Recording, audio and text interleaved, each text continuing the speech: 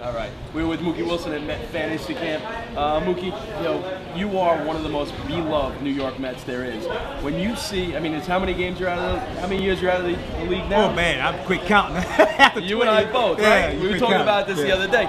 But when you come out of the locker room and you see all the fans still there with the Mookie Wilson pictures and the baseball cards, what's the first thing that comes to your mind when they're all clamoring for your autograph out there? It's all about memory.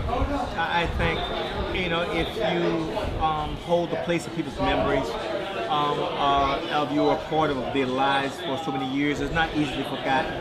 And I think it's a humbling experience. And I think that, I think that's athletes, former athletes. I think you treasure that more than the days you played, because when you play, every day you can do something different. But when all you have to hold on to is your memories, that's something that you really treasure, and I don't take that for granted. And you talk about memories, and you walk out here, and you have Doc here today. You have WLIE, yeah. And you have Timmy Tuffle. You guys obviously are part of something tremendously special. In 90% of the older guys here, there's some younger guys that might not know, but I mean, part of that Met team that makes so much memories.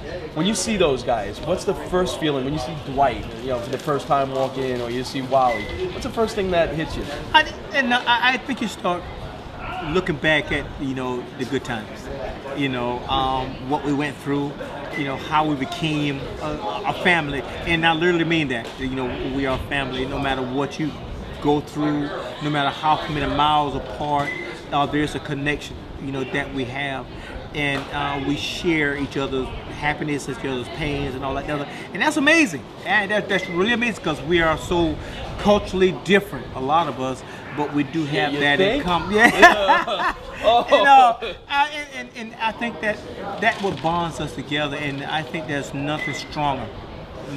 Even time can't diminish that. And when you talk about even time can't diminish that, and you will be forever linked in baseball history for that play. Which in some respects is a great thing. Yeah. But you had a great career. If you look at your stats, does that in some way bother you that that's the one play that you are defined by, even though you had a great career? I think the first thing we have to start distinguishing between great and good.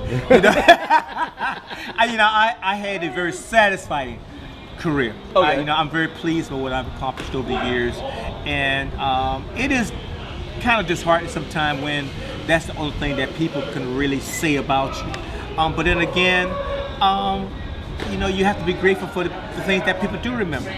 And some of the younger people right now who've never seen me play, they actually cherish that moment just from seeing it on video. So how can I not be, flattered by that? And so, no, it's disheartening sometimes, because I wish people could say, I remember that hit you did in 1982 or 84, 85. And all they say, what about that play? You could beat it to the bag, and what were you thinking? Yeah. So, yeah, I would like for people to remember more about my career, but at the same time, I understand.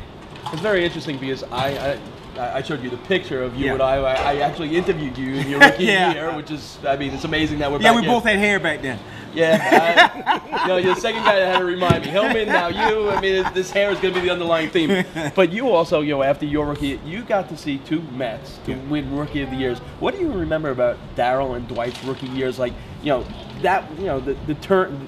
the worm had turned, as they say, as the Mets started to build. You remember, seeing these two guys as rookies and what you thought as a ball player watching them? Just amazement.